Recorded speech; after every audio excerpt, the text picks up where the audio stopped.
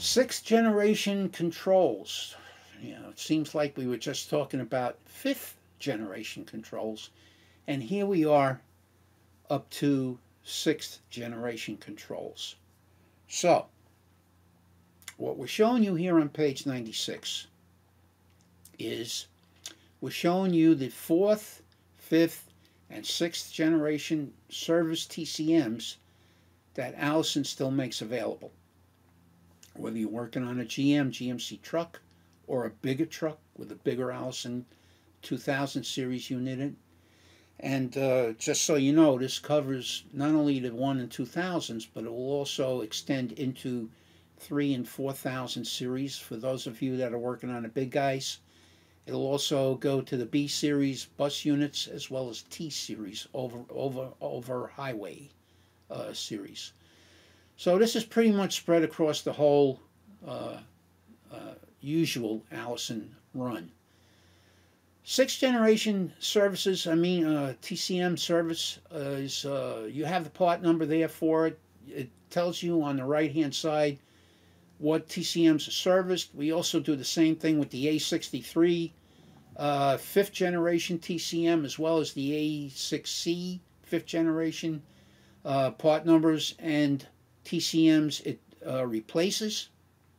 And at the bottom, the old A59 for your fourth generation, along with the part number and the TCMs that it replaced and still covers as a service TCM. What's the reason for this? Basically, it's for cybersecurity. That's what it's all about. In addition to many enhancements as far as the software to operate the transmission goes, as well as some hardware changes that took place. But primarily, it's to prevent hacking. It's cybersecurity. Now, what you're going to see here is you're going to see some rather sophisticated ways of doing things now, because this basically changes the entire way you're going to scan this, get into certain areas of the computer, and if you're Allison certified in doing reflash, that as well.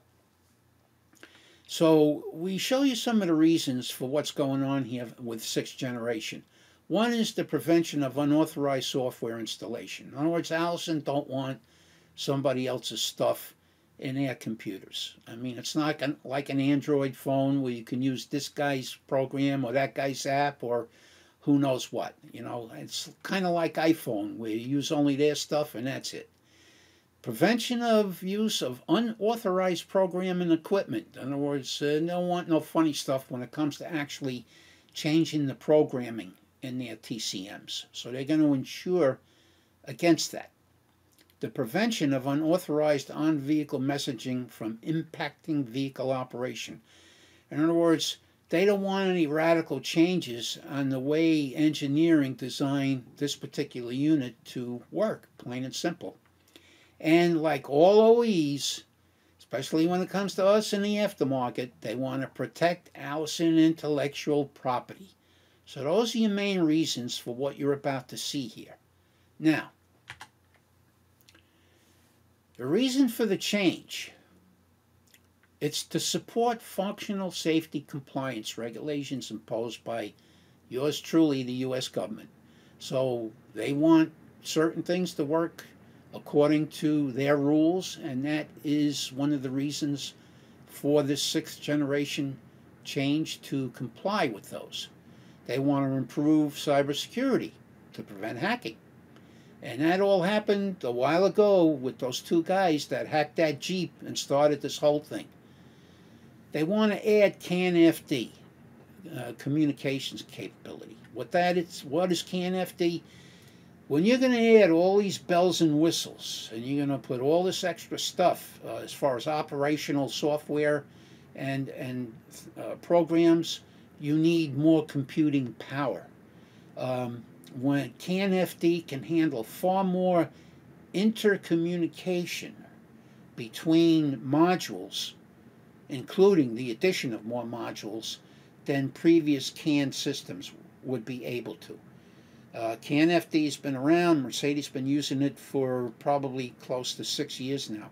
Of course, you know, I'll just tell you a quickie. We had an Autel scan tool hooked up to a Benz, and you know, when you first crank it up, one of the things you have a choice to do is to check what all the modules are in the vehicle. Well, we're sitting there looking at the scan tool. We could have had lunch. It had finally, by the time it was done, it listed 62 modules in that car. So the idea of CanFD is to be able to handle, you know, simply speaking, more stuff. Parts affected. Obviously, the transmission control module has to be able to handle all this additional software as well as CanFD. The output speed sensor is now changed to a 2-wire Hall effect sensor. The input and engine RPM sensors will remain a variable reluctance. In other words, they're still an AC generator like they always were. But the output is now a Hall effect. Online authentication. They want you to verify or authenticate everything you're going to do in order to be able to change things or access things through your scan tool. So now, you can do it two ways. You can do it online. You could do it offline. If you do it offline, you're going to have to get a hold of a USB dongle. You're going to have to buy it from Allison for the purpose of secure programming. So, in addition to authentication, you will also have to verify that you're not a hacker, even if you can do it offline to get the dongle to work. So now, it also includes new or modified diagnostic trouble codes. Now, this you have on page 97. We're showing you the 5th gen TCM. We're showing you the 6th gen TCM. The only way you're going to be able to tell a 6th gen, just looking at it, from a 5th, is by this raised area you see here. This little hump, that's it. Otherwise, they look identical. It even has the same 80-pin connector configuration. So you're not going to be able to tell from that. That's the only way, is to look for that raised area on the case of the TCM itself.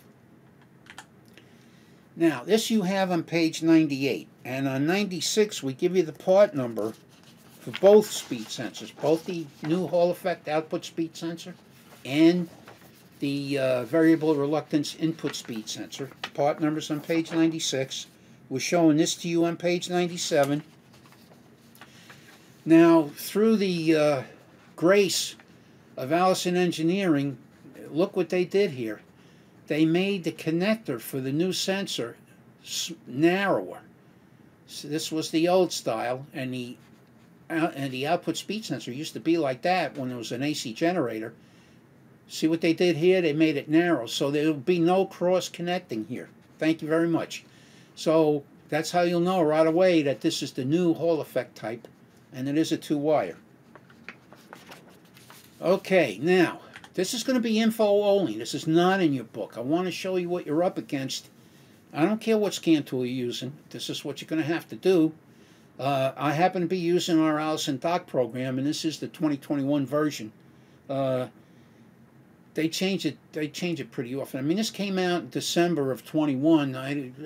For all I know, they could have come out with an updated version by now. They seem to be doing this fairly often. But anyway, be this as it may,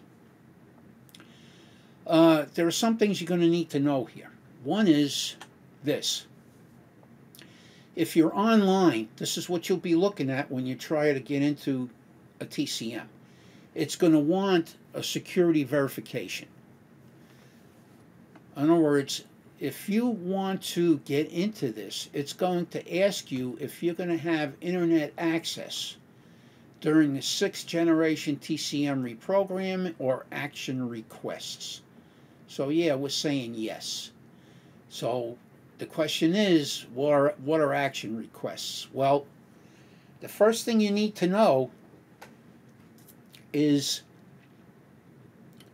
For your scan tool to be able to communicate with this in a way you're used to, you have to set up credentials, or what Allison calls certificates. Now, I don't know if any of you have come across a Chrysler product with the new secured gateway module, where all your scan tool is, unless you authorize it, is a read-only type of device. You get codes, period. Not much else. So this is what that's going to be like. So just like with a Chrysler product, you have to register your scan tool with Auto Authority, pay money, and by the time you're all over and done with, you register the scan tool to you, to shop, whoever it is, and now you could go ahead and get into a Chrysler product and do whatever you want to do. Well, this is exactly like that. A little bit different in application, but the idea is the same. So it's asking me, do I want to reprogram? Do I want action requests? Well, if the answer is yes, as you see it is, first thing I got to do is I got to come up with a username. I got to come up with a password. At that point, if it likes my password, and you know how passwords can be touchy sometimes, sometimes they want a capital letter, they want small letters, they want a number, and they want some kind of a sign or some kind, an asterisk or something. In other words, it has to be alphanumeric. At that point, if it's accepted, you click OK, and in you go. Now, this is online. Supposing you want to do it offline. Now remember, if you're doing it like this, you need to have a secure internet connection. I know you got a dedicated scan tool that you do for this kind of stuff, because you have to do it for all your, even if you're using, you're doing other programming for other vehicles, other makes, you already have that established. You know what not to have running, what to have running, so on and so forth. So here again, this is what we're doing, and we need a secure internet connection. Now, offline, you got to get a dongle from Allison. It will contain all the software and such that you need to do whatever you want to do with this.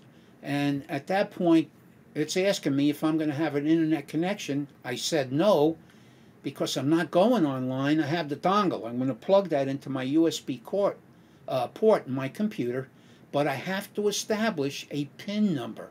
So you're going to have to come up with a PIN. Once you do that and you click OK, if it accepts the PIN, then you're in. That's pretty good. Accept the PIN, you're in. Okay. Next. All right. Now, action requests. One of the questions it asks, in addition to programming, do I want action requests?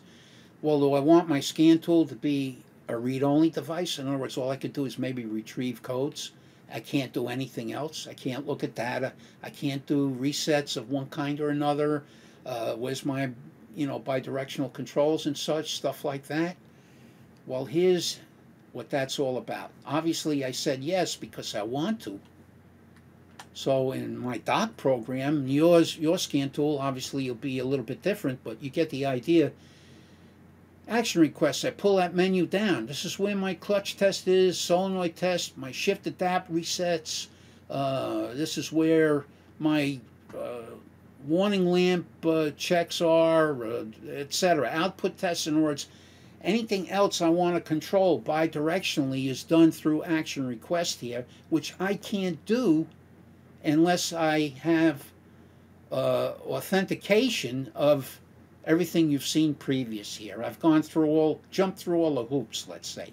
Okay, so now what exactly do I need for authentication?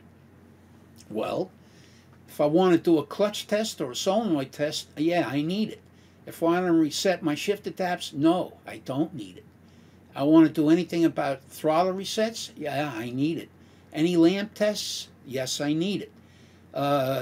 Do I need to set some minor items like my oil level sensor? No, I don't need it. My oil life monitor? No, I don't need it for that. My other output test, my bidirectional control? Absolutely, I need it. So that's why your scan tool without authentication would be so limited, it would be useless. That's why we have to go through all of this nonsense. So, like, I want to do my clutch test that's offered here. If I authenticated, yes, I can do it. If I didn't get the okay, no, I can't do it. I want to do my solenoid tests. I can do it if I got squared away with all the hoops. If I didn't, no way. Okay? So the whole thing comes down to getting the Allison certificates that are necessary, which are contained in the dongle if you're doing it offline. And at that point, you create your username, your password, your PIN number, and then you go ahead and get on with it. Now, you want to be careful here. I mean, it's going to work the same way with Chrysler. You can't do the same mistake for too many times before they say, you're a hacker and I ain't letting you in. The PIN has to be 6 to 16 digits long. And if there are too many wrong attempts and you're using the dongle is going to have to be reset. And that's a whole pain in the neck, let me tell you.